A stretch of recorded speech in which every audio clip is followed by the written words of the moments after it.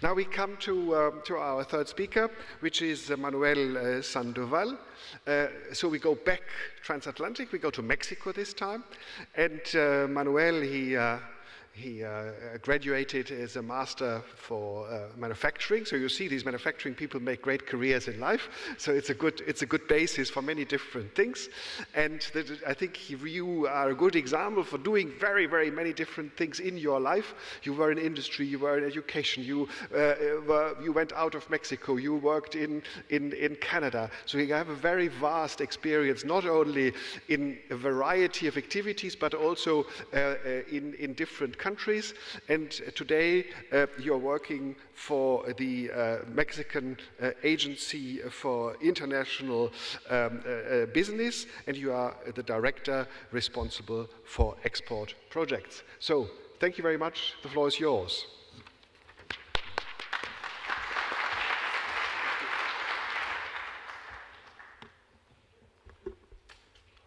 Dr. Soka said a few minutes ago that future is unpredictable by nature. But in this morning, by the other hand, we also know that we need to know where the path will be, not where is it. So investment is also a matter of educated guess on the future, and which and where is going to be the next generation of new companies. To speak about Mexico, I will need to tell you maybe 3 different stories in parallel, because Mexico is a mosaic in nature. So Mexico is very well known in terms of a global hub for manufacturing, a world-class manufacturing hub, but maybe it is not very commonly known that also Mexico is becoming a leader in innovation and in design. Maybe not many people know that when they drive a Corvette, the transmission was designed and built and manufactured in Mexico. Maybe some others don't know also that the next generation of platforms for heavy trucks are also designed by a man here, Abraham Tijerina, in Metalsa. So there are several examples on how Mexico is becoming not only a design facility, but also several examples on how we see the future of the manufacturing. But as I told you, there's a two-tails story about Mexico. In general, if we compare Mexico in terms of GDP, Mexico is the 3rd country in terms of medium and high technology exports as a percentage of GDP. And also, you may know that 70% of all medium technology exports of Latin America are manufactured in Mexico. 80% of all high technology exports of Latin America are also manufactured in Mexico.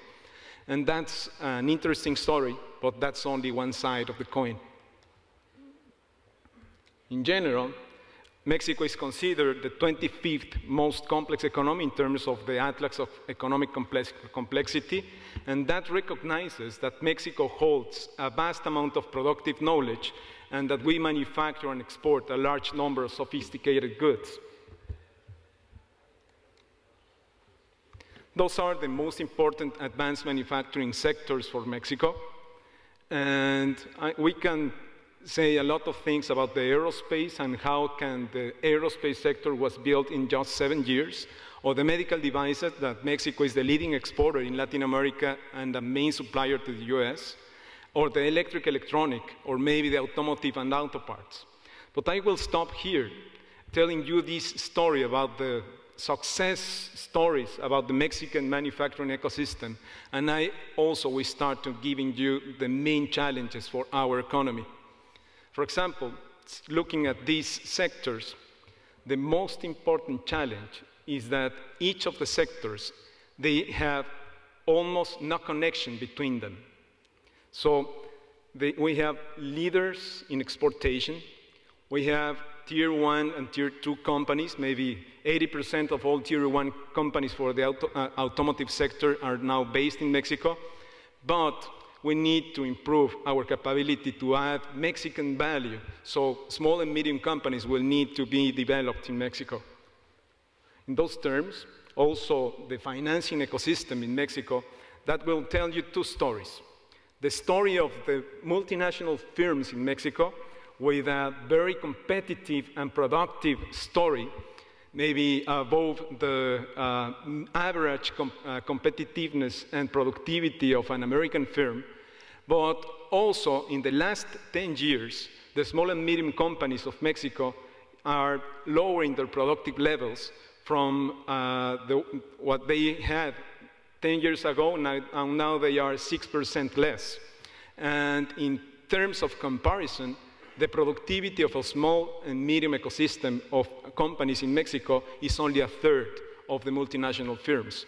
So in order to close the gap, we need to improve the capabilities of the small and medium companies in order to rise their productivity levels, and that will happen if we think in the ecosystem in that way, as a systemic approach.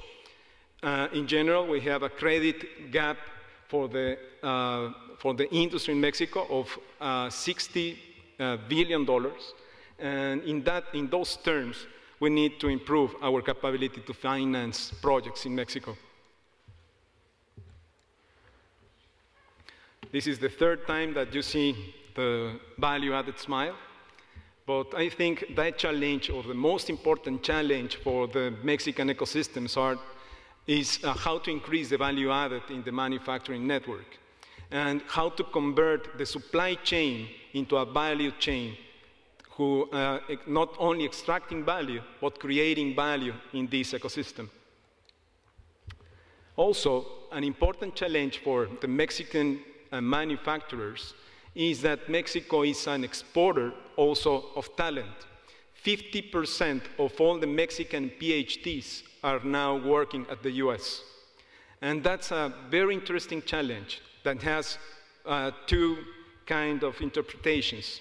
One, yes, is of course the brain drain of the Mexican talent, but also in another point of view is how Mexico is producing a big network, a North American network of high talented people working in centers at the US, but also having connections with the Mexican ecosystem. But at this moment, the net migration of foreign and domestic to Silicon Valley in 2013 reached up to 14,000, the highest in a decade. It's interesting to know that more than 50% of Silicon Valley's population now spoke a language other than English exclusively at home.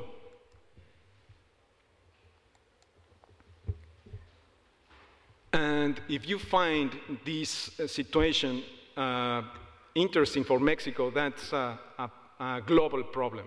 More than 80% of manufacturers cannot find skilled workers to fill positions in the US, and globally, 10 million positions remain unfilled, mainly in these areas: skilled production machinists, engineering technologists, scientists, and product design engineers.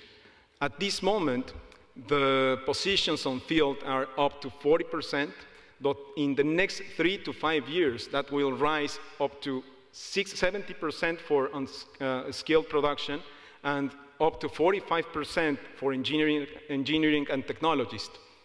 At this very moment, Mexico is now graduating more than 100,000 engineers a year. But that's an important challenge for our economy, since that talented people will need to be more in coordination with the industry needs. So that gives us a war for talent, in which Mexico, I think, it's at the center. And in general, when a venture capitalist is analyzing a company and where to invest, they will invest not only in the horse, but also in the rider. And the most important part of the investment is who is running the company.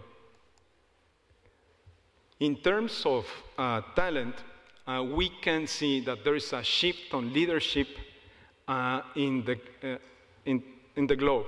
Mainly Hong Kong, the UK, France, and Australia, Finland will have a talent bomb in their hands.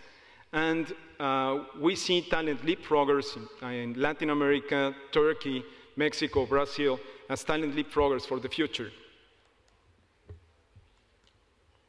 Also, maybe these figures are not correct, but the high dependence of Mexico on the automotive sector will need to flexibilize our capabilities to enter not only to the automotive sector, but also for how to use the capabilities derived from the automotive sectors to some other sectors, mainly in advanced manufacturing.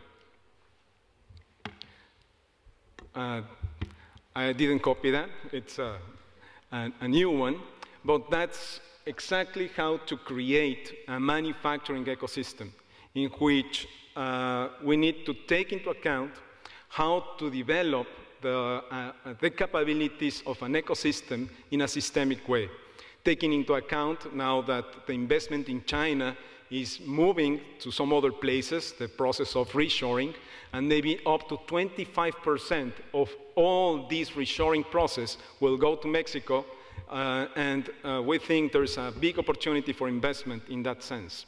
Also, we need to have a design thinking, and also the worry of unemployment and how we must change our courses and curricula in the Mexican universities to produce more coordinated talent people related to the Mexican ecosystem.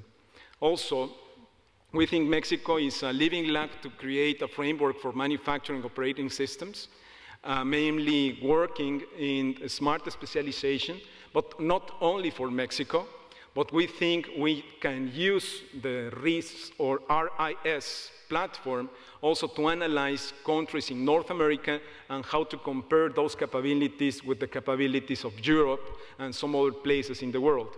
Also, we are working on how to improve the capabilities of the corridors, North American corridors, mainly at the border. We have every minute that the product's weights at the border from Mexico to the US cost to both countries $100 million and up to 500 jobs for each minute in the waiting lines from Mexico to the US. And if you improve these capabilities and you see the corridors not only as part of one country, but to see a binational flexible platform to improve the capabilities of the North American corridors, that will be valuable. Also, we need to create a manufacturing operating system. We need to use Internet of Things and a talent management platform in order to improve the capabilities of these ecosystems and to grow the opportunities of receiving more investment. So in general, a flexible manufacturing ecosystem is an innovation ecosystem, an ecosystem in which all the high-skilled workers, researchers, entrepreneurs, funds, industry, and intellectual property will give a synergic value to the ecosystem, and that's why in Mexico we need to work not only on how to improve our economic capability to attract investment, but also how to improve the quality of life of the Mexican cities and also the innovation ecosystem supporting them. So those are some examples on advanced manufacturing success stories, but we need more.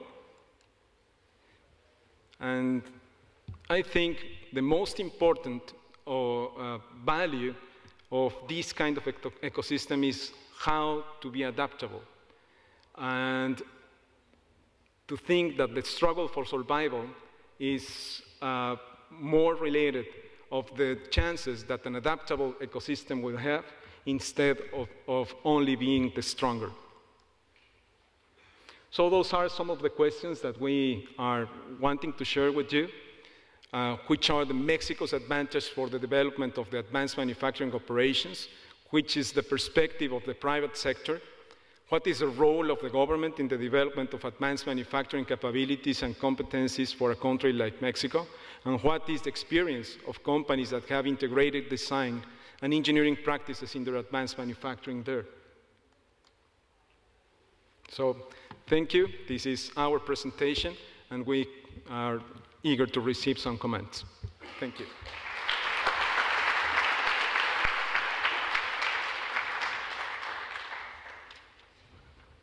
Yes, Manuel, thank you very much for sharing with us the experience of Mexico, also the concerns of Mexico with regard to brain drain and these questions, and you called it, I think, the battle for talents. I think it's a very valid point and a very, not only in your part of the world, a real issue, it's also a European issue in times of crisis. So thank you very much for that.